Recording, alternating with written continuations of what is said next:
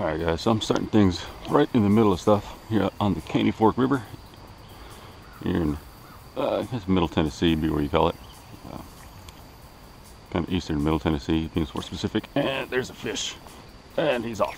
So it's been that kind of morning. Quick bites, gotta be on it. I am throwing a size 20 midge. It's got it under a yarn indicator. Give me a little bit better drift. Water's low right now, not as clear as I'd like it, but the fish don't seem to mind too terribly much. Overcast conditions, really comfortable out here. So it's been either rainy or hot this summer and late spring, so I'll take the break in the weather. Seems to have the fish going. There's one. Okay, and well, that would be the problem with the size 20 fly. You get a little bitty hook. It doesn't take much for these fish to get off when they shake. So we'll get right back in them. Missed one completely cast before that, and that one happened, so there may be a pod sitting right in there.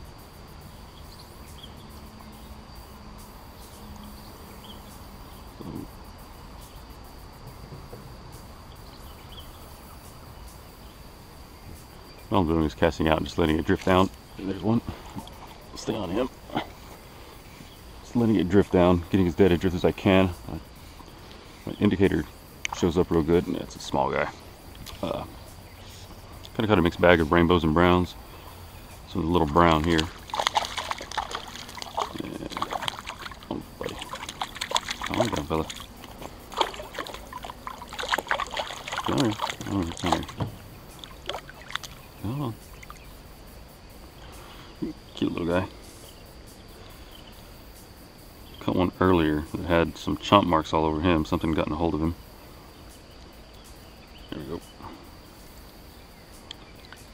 And there he goes. What I'm doing to get that dead drift right is I am kind of checking the drift of that indicator with just either a small collection of bubbles or any kind of light debris that's floating on the river. Just kind of keep it moving about the same speed as that. Natural presentation keeps the fish from suspecting this is completely fake and not anything edible at all. Every now and then I will throw in a slight twitch just to get their attention. Real light twitch, not something about like that, not much more. Just let it continue to drift. And I've been casting upstream, downstream, across. If I notice fish surfacing, which they're starting to get a little more active now, I'll try and cast and lead that fish by about 10 feet. Like this one that came up here.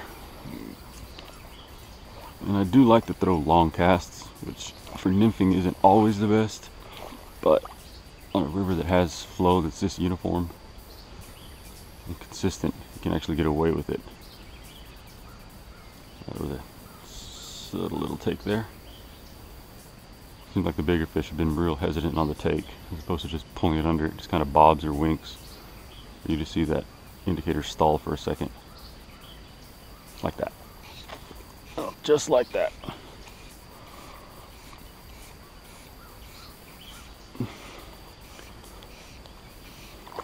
This is a little bit bigger than that other one. As if to prove my point.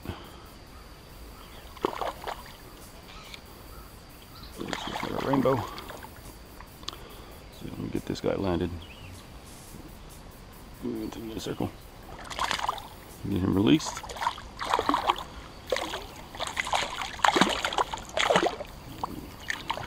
Give it a better look. Still calm down a little bit. Come here, buddy. I'll get you back in the water in just a sec. Yeah, there you go. And that's what I've been doing. So I'm throwing a Loop Evotec 590F. It's fast action. I absolutely love this rod.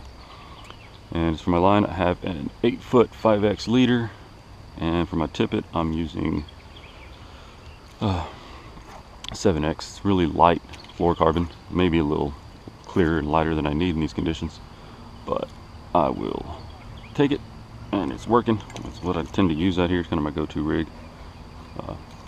Had the most luck with it day in, day out on this setup. Later in the day, I'll probably switch to a woolly bugger, a little heavier tippet, and throw something a little more action, see if I can pick up some larger fish or just get a little faster action.